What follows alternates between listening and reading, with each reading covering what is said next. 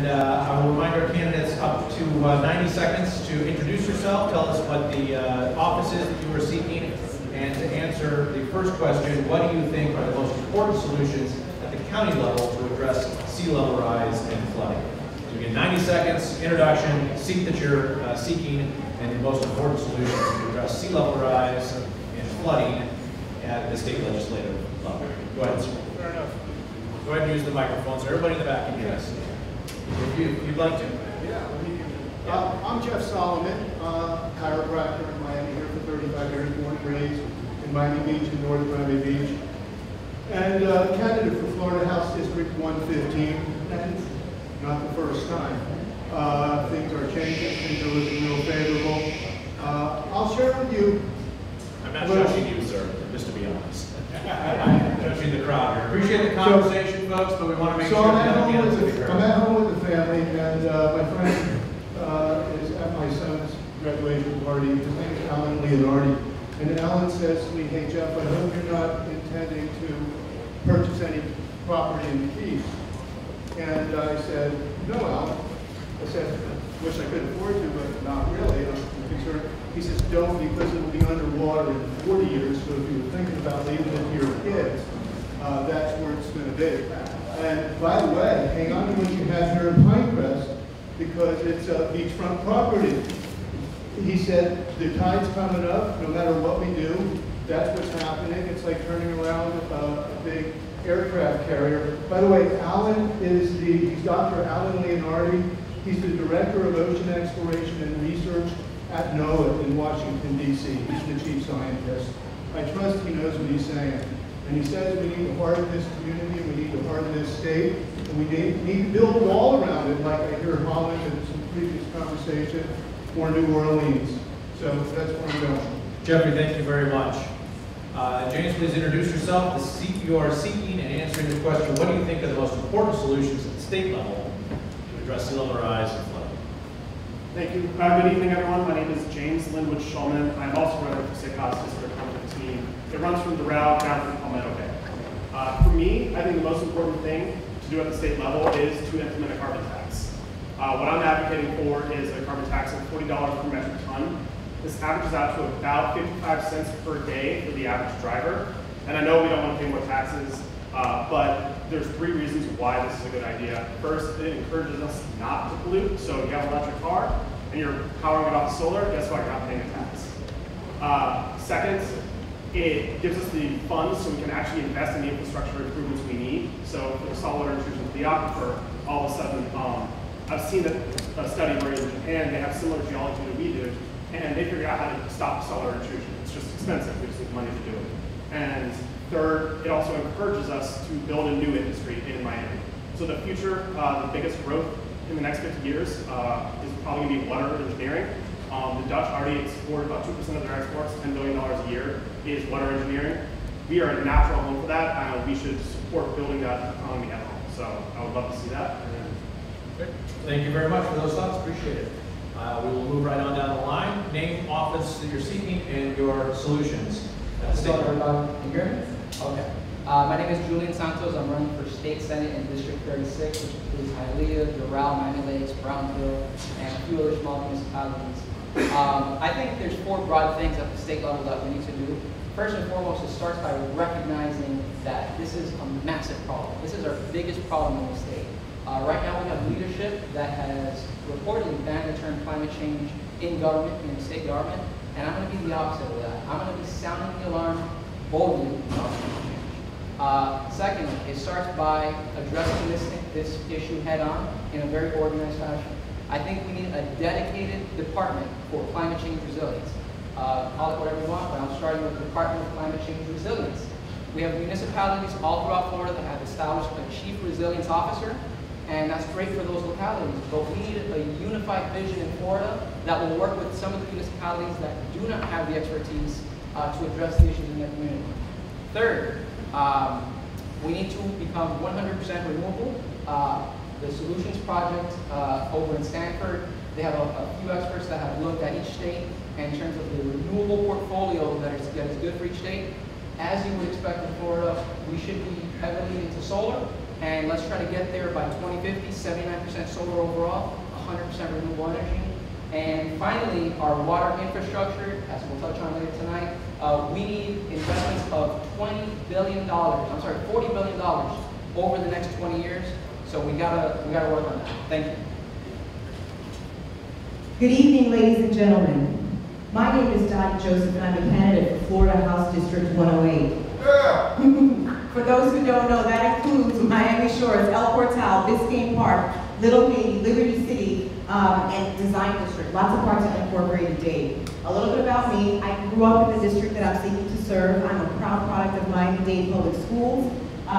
Went to Yale undergrad, studied hard, graduated, worked with President Carter in Atlanta doing democracy development work in Latin America, the Caribbean, and West Africa. And then decided, you know what, I don't like discrimination. So I went to Georgetown Law, became a civil rights attorney, litigated class actions all around the United States. Some of them went up to the Supreme Court, and I unapologetically kicked butt. Then I came back home to serve, became the first Black attorney ever to work in the city of North Miami Beach, then became the first Black woman ever to be first vice chair of the entire Miami-Dade Democratic Party. And the reason that I'm running is because there's a lot of craziness going on in Tallahassee. From people who don't want to acknowledge that climate change is an issue until it's an election year and all of a sudden they suddenly have funds for it, to a whole host of other things. I have been endorsed by the Miami-Dade Environmental Caucus and Bull Sugar. So they speak directly to these issues. Sea level rise is real. There are lots of solutions we can take for readiness and resilience. Don't have time to get into all the details of them right now. Saltwater intrusion and dealing with that is real, especially here in South Florida. And there are lots of things that we can take literally from all around the world. I regret to inform you that I cannot stay for the forum because I have 4 other events, 2 of which are in my district, and I have a surrogate who's been kind enough to stand in for me. So I will let her take over from here, and I thank you so much for your time and attention. Thank you. Great, thank you. Let's continue on with the conversation regarding sea level rise in the state legislature and sources of funding. Under what conditions, Jeff, we'll start with you. Under what conditions do you feel it's appropriate to use state tax dollars to fund sea level rise resilience activities? Under all conditions, of course, the state needing to create barriers and protection for sea level rise and mitigating damage and such. Can you speak up, sir? Okay. Yep, that's much better. Okay. Just hold it a little closer. Do I need to start over? Yeah, I'll start you over. Okay.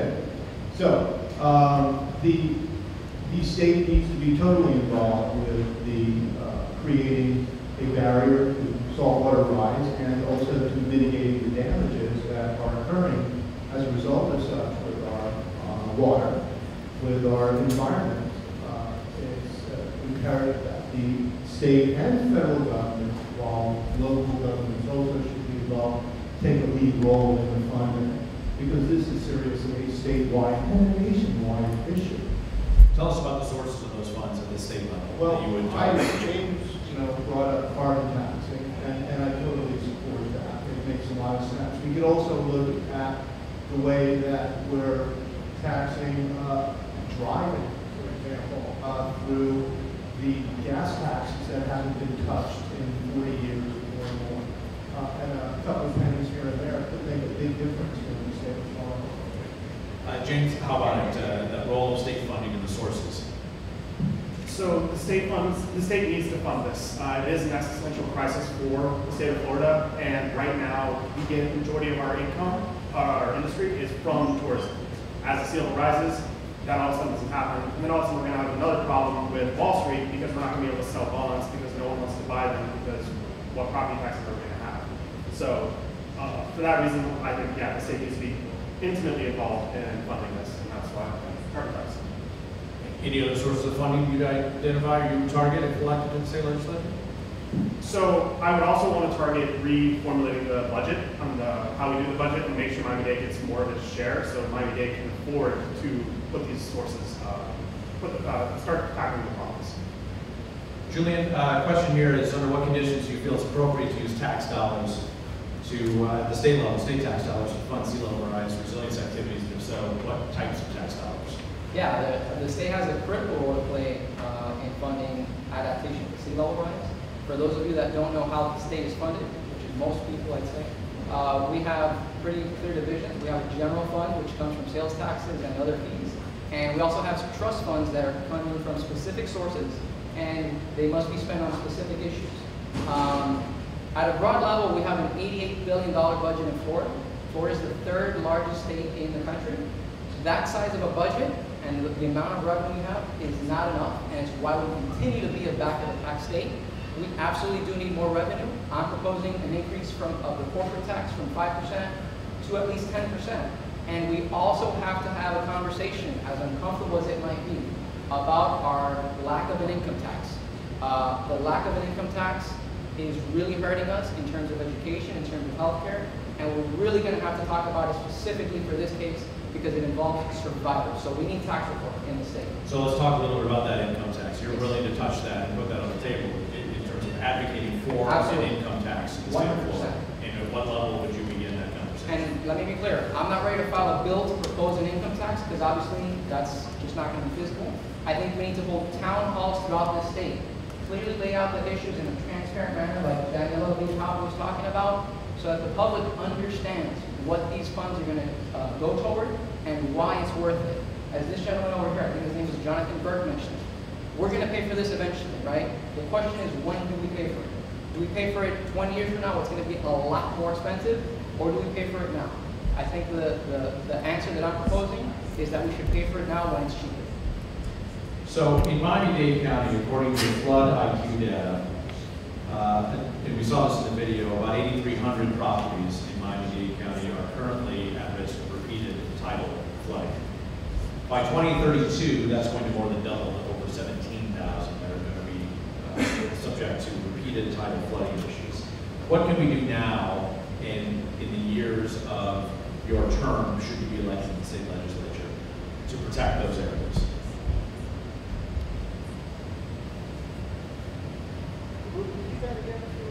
The number of properties in Miami-Dade County that are subject to repeated flooding events now is about 8,300. By 2032, that's going to more than double.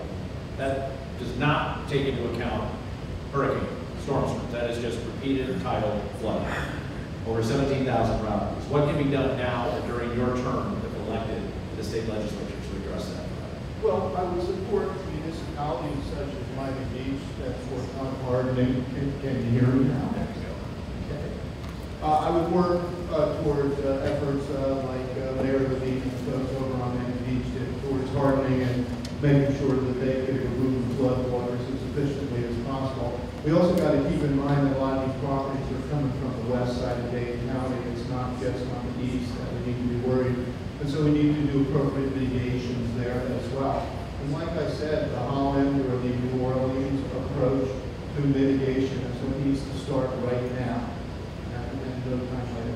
Was there a second part of that? No, that was it. But when we talk about mitigation in western Dade County, what types, I'll just help you hold on, what types of mitigation would you be exploring and be asking? Well, we have dams or dikes right now, but the dikes alone won't be suitable because of the deterioration that's going to occur. They're going to have to really harden them, find some engineering approaches that are best practices, gold standards elsewhere, because this isn't just a South Florida issue, and there are other places around the world that we know are doing this job well, better than we are, by all means, and protecting themselves. The issue of Holland has come up a couple of times, just so the audience understands. The geology of Dade County is not the same geology of the Netherlands. The Netherlands can build a wall, hold the water back. Dade County, the water's still going to come up from underneath because of the blue line lines.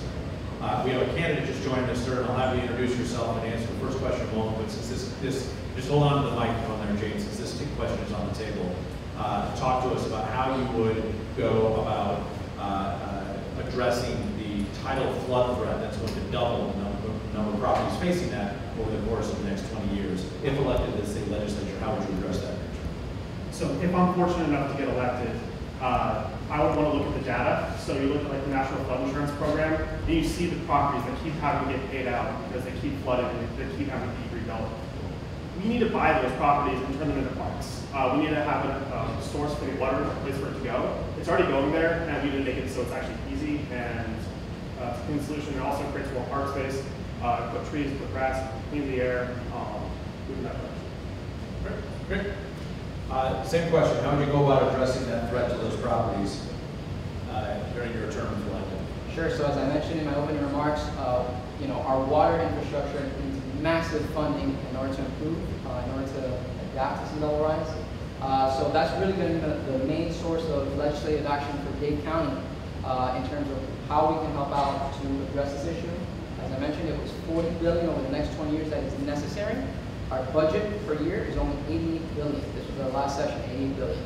However, overall, as I mentioned, having a chief resilience officer at the helm with a broad vision for the whole state will give municipalities such as Miami-Dade and other ones in the county an opportunity to consult for them and talk about the specific solutions for each community. Because even though there's a lot of communities on the coast with common issues, each one has unique characteristics that require a tailored approach.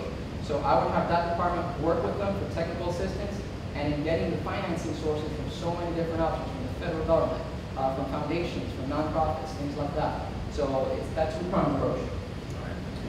We had a candidate join us after we already get underway, so let me provide you with the opportunity to introduce yourself, the seat you are seeking, and to answer this question. What do you think are the most important solutions at the state level to address sea level rise and flooding? And you have 90 seconds. Well, good evening. My name is State Representative Roy Hardemon. I am the current representative in District 108. And in the legislature, this past session, I brought on $1 for North Miami, El Portel, to do the Arch Creek flood issue that we have over there, and also the issue in El Portel. Most importantly, I found out a little stuff that I didn't know before I got to Tallahassee. And one of the things is that we have a federal decree to replace the infrastructure of Miami-Dade County. And my job from the state level is to make sure that Miami-Dade County begin to work on sea level rise through replacement of these pump stations as well as the infrastructure. This is the sewer system decree that you're referring to, is that right? It's water and sewer. And it's to deal with the, if you look at our drainage system, right now, the county is storing fresh water under the city. And that means your pump's not working well enough to keep up with the tide, so we're going to fix that problem. Let me ask you a question that we've addressed with the other three folks here. State Representative, what are the sources of revenue that you would identify if elected to go back to Tallahassee that you would like to use to reinforce and adapt to sea level rise and the risk of the threat of flooding in your district? Well, the flood in my district one, we will be doing appropriation again to get more money to go toward the pumping system to the other end. Then some, we have a group came out and said that they want to do some heightening of houses and businesses that's in that zone. You go down Griffin and 135th Street, you have the row of houses there. Every time it sprinkles, their house go on water. You go in one of the houses, you got mold, go out over the whole house. And my job is to actually use state money for the roads and bridges, as well as county, local, community development, block grant dollars to solve the problem. Would any of you support the state requiring builders to take into account sea level rise in their building plans? Would you require that? Would you support I would.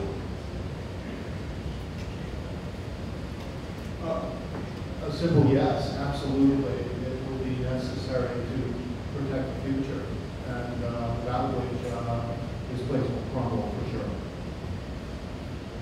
Yes.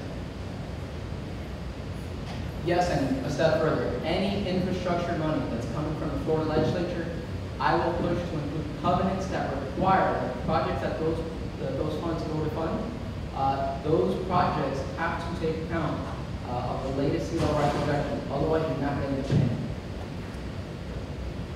Representative, you answered the question already. Yeah, fair enough. But let me ask you this, because it brings up the issue of home rule and state regulations. And we've seen this already being fought in courts regarding some local bans on plastic bags, local bans of parts on styrofoam, on polystyrene.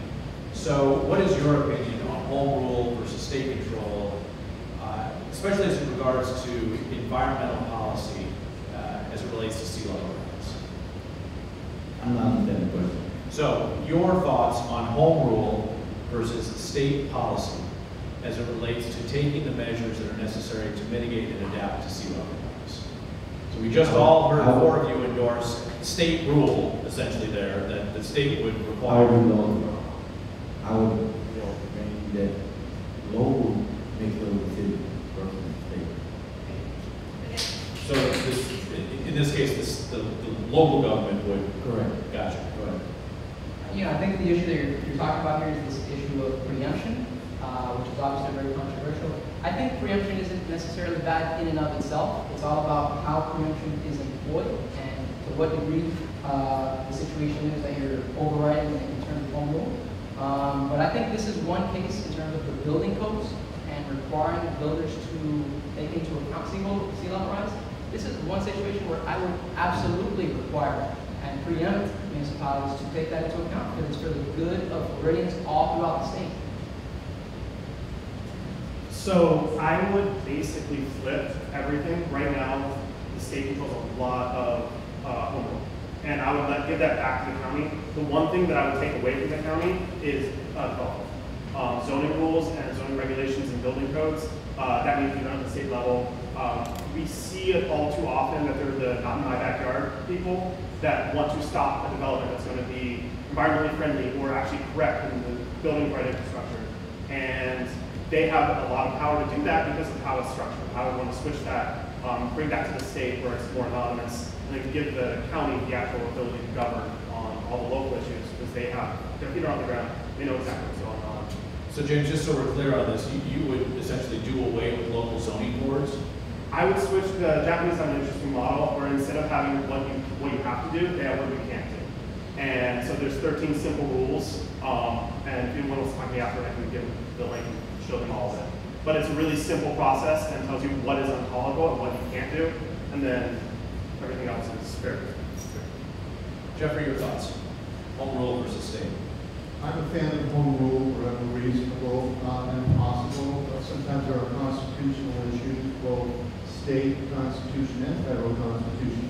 Those things have to be considered. I think the folks in any given neighborhood should decide for themselves things related to the infrastructure and how people approach in their neighborhood. That said, this is a statewide issue, and I think it's imperative that we have very intense collaboration and dialogue from the local level along with the state, and wherever possible also try to develop what they call PPPs or public-private partnerships so that we get everybody involved. After Hurricane Irma and the power outages, I think a lot of folks perhaps became familiarized with the Public Service Commission and the role the Public Service Commission plays in electricity and other types of utilities. Representative, tell us about what policies you would like to advocate for to avoid the kind of power outages that South Florida experienced after Hurricane Irma. Well, after Hurricane and Irma. With power out, you know, the most thing that I've seen was that along the wire, you have these massive trees that's covering the wire, and the locals do not allow you to cut the tree back so far, and then you get in trouble. I would like to, see how we could readdress the height that you can cut the tree back when it's endangering the electrical wiring within our grid. So that would be the most biggest thing because everybody can't afford or put the electrical on the ground. So we have to deal with what's on top of the ground. And what's on top of the ground, that's being there where it is now. They're strengthening the poles, and they're also, we need to make sure the streets come down. Julian, how about for you? What would you like to address? Sure. So I would not even pretend to be remotely knowledgeable about what specific steps we would need to take at a granular level in order to avoid the length of power outages we have.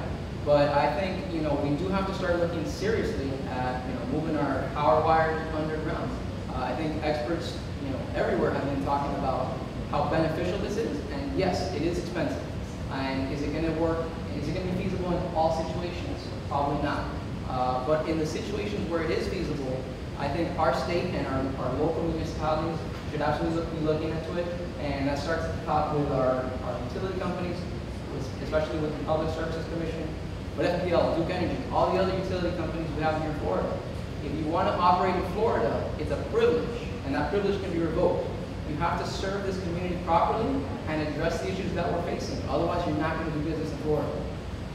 By addressing business, what are you referring to there? What do you mean? Yeah, I mean, these utility companies, they're businesses, they are monopolies that we are authorizing per contract with the state of Florida to run our electrical grid.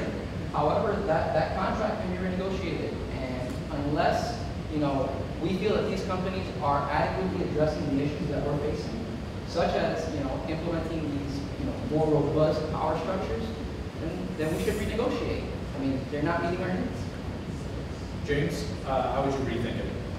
So, quick story. My in-laws, after Wilma, I think it was 7 or 8 weeks before they got their power back. And what happened is they were talking to the Duke Energy with people that came back in the end at the end. And they were shocked at why, like, the infrastructure. They said this is 1960s technology, and this was in 2005. And the problem is, FP&L, they don't invest in the infrastructure the way that they should be investing. So if they care about operating in this community, they should be investing in this community. And I would want to renegotiate any deals that we have with their monopoly and make sure that they're actually investing.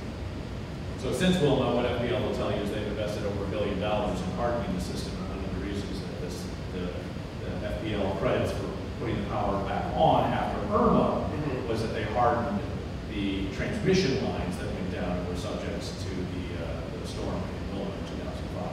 And if they told me that, what I would tell them is, if I were your shareholder, I'd be screaming at how you're wasting money on other infrastructure. To spend $1 billion and took that long. You need better leadership. Good. Jeffrey, how about relationship with FPL specifically in the state? FPL as the purveyor of electric in our community here, and there are other purveyors in different parts of the state, not been responsible in mitigation, having been through those hurricanes and having had to deal with certain damages and power outages most recently for 10, 12 days. The bottom line is that they understand the kind of geology and kind of the environment, the trees that we deal with, and there are ways to collaboratively with the municipalities or the county be able to go in and turn trees appropriately. Now, where possible and feasible, underground cables should be used, but that's not always the best way. You really have to look at the engineering where sometimes keeping things above ground is better. So you have to really think that through and let the professionals decide. But there needs to be a better relationship, a more responsible relationship coming from FPL to the people it serves, as the others have said, if they want to keep their license to practice. So let me also ask you about the environment in Tallahassee, which is a state legislature that is majority controlled by Republican. So that's the reality that any of you would face should you be re-elected or elected to Tallahassee. So Representative, I'll have you go first, since you're most familiar with this. How do you address the partisanship that has taken place in Tallahassee and the majority, if not the supermajority, that Republicans have in the state legislature with regards to issues on sea level rise and addressing flooding that we've articulated here today? Well, thank you. Being a Democrat in a Republican controlled House, if you look at my brochure as a freshman, I did pretty well. I got in trouble by not only the Democratic Party, but some of my black folks in my own community about bringing home well-needed dollars to fix well-needed problems because I crossed power lines and made progress with bringing home money to do sea level rising in North Miami, in El Portero, to give our seniors needed food emergency, you know, all the different things. So for me, it ain't a problem. I got with a cake, cross-body line, without selling a soul, but actually bringing something home to the district. Well, you're right. That's a reality that any Democrat with an agenda in Tallahassee is going to have to confront. Having said that, I think here on this issue of climate change and sea level rise, we really have to do a better job of not making it such a partisan issue. I think in and of itself, this is something that everybody should get behind. What I intend to do is, yes, I'm going to call out the folks in Tallahassee that are not doing their job on this boldly. However, I also want to work with folks across the aisle and meet in common ground wherever we can. This cannot be a Democrat-Republican issue. This has to be a Floridian and American issue, and that's the type of state senator that I intend to be. One of the things that I would like to see in Tallahassee is getting the Broward delegation, Palm Beach delegation, and the Miami-Dade delegation to band together a little more on issues like climate change. So we are all the front line. We are all in the existential crisis zone where we don't do anything, we don't have a community in 70, 80 years. So we also add up to about 34% of the elected officials in Tallahassee. So it's not a majority, but it is a large voting bloc, and if we could work together and unite, we could actually make some difference.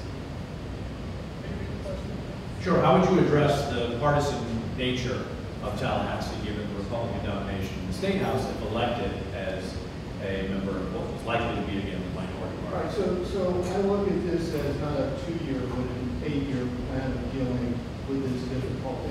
And what I will tell you is that things are going to be forcibly changed, as we're going to see at the polls in November to some degree, and that tide will continue probably to change. And it'll create some more responsibility for the Republicans on the other side of the equation to start looking at these more common problems that we have, because their constituents, just as well as the Democratic constituents, are going streaming and yelling and dealing with the same issues. So find common denominators that are in common, have collaboration and dialogue, and put together appropriate answers with professionals giving us direction. Round of applause, please, for our state legislative candidates.